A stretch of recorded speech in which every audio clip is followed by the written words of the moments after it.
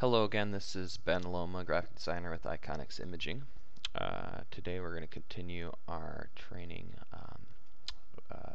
in creating halftones for sandcarving, this time with Adobe Photoshop and Adobe Illustrator.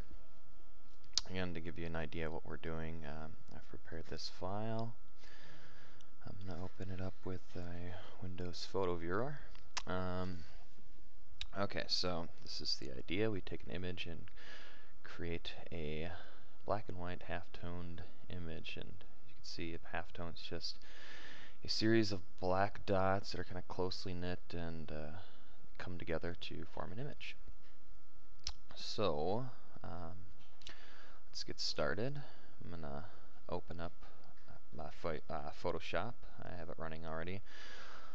Maximize my window so we can see this workspace better.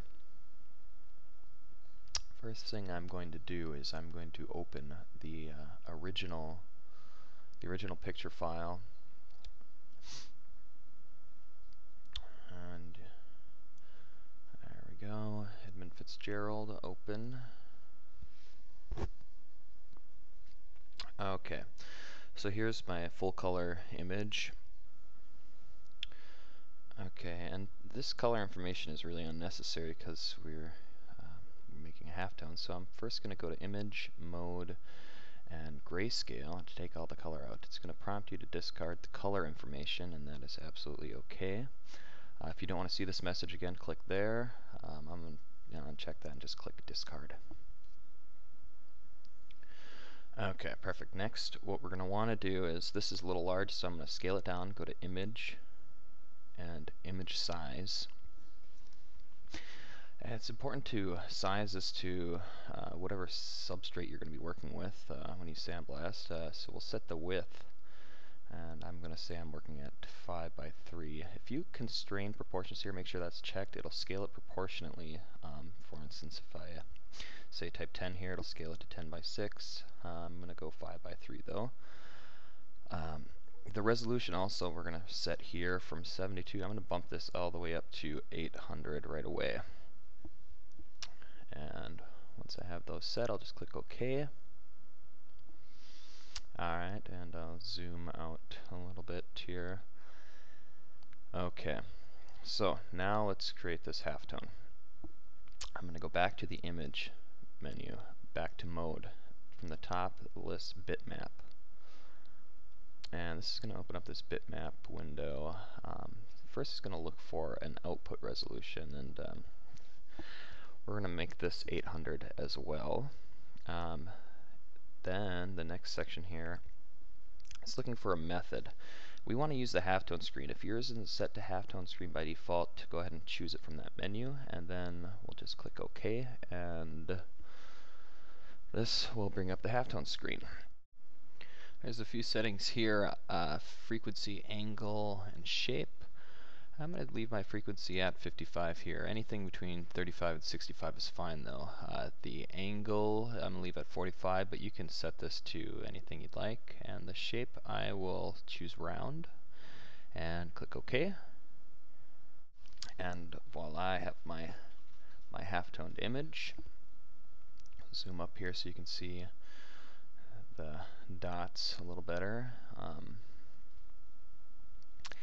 And that about wraps it up for our work in Photoshop. What we need to do is save this out. I'm going to go File, Save As. And from here, we want to make sure that the format is set to TIFF. TIFF is a very high quality image file. It's uncompressed by default. I'm going to change the name of this. I'll choose Fitz Halftone, and click Save. This is going to open this options menu here. It should be fine by default. These settings are fine. I'll leave that to none and click OK. And there we go. We've saved it out. So let's minimize this, and we're going to hop over to Illustrator. And I've got mine running here, and I'll maximize my window. Okay, so we're going to create a new document in Adobe Illustrator. So File, New, The document profile will set to print, size letter, it's 8.5 by 11. That's good. Okay. I want to import our photoshopped image, so we'll go File, Place, and we'll navigate to that fits halftone file and place it in the document.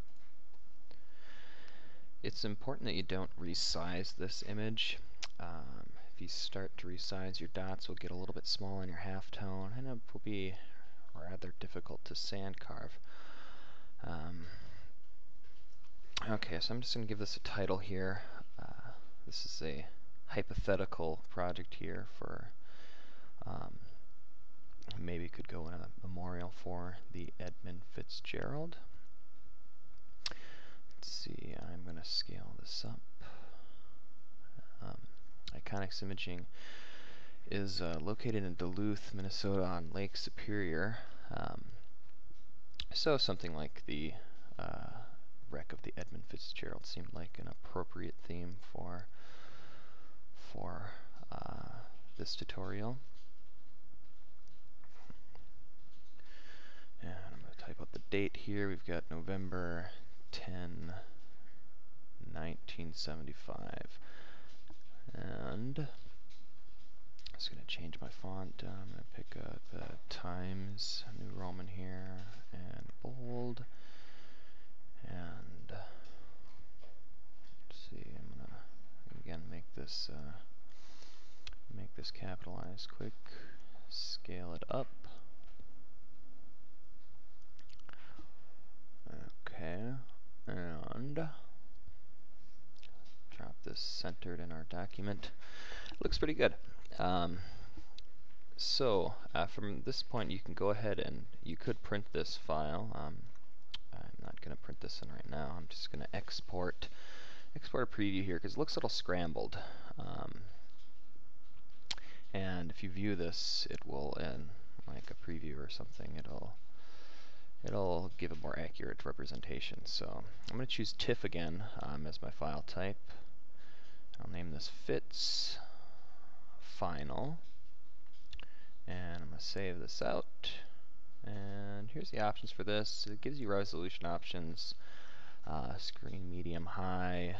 We'll choose other, and just make sure that you set it to 800 dpi. That's if you're doing this preview. This is an unnecessary step. I'm just doing this for demonstration purposes here.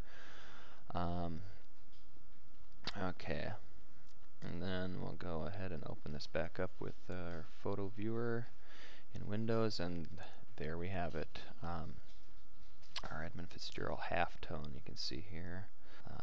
All the dots represented, and that about covers it. So, if you have questions regarding this tutorial, go ahead and post them. Other than that, thanks for watching, and stay tuned for more sand carving artwork tutorials.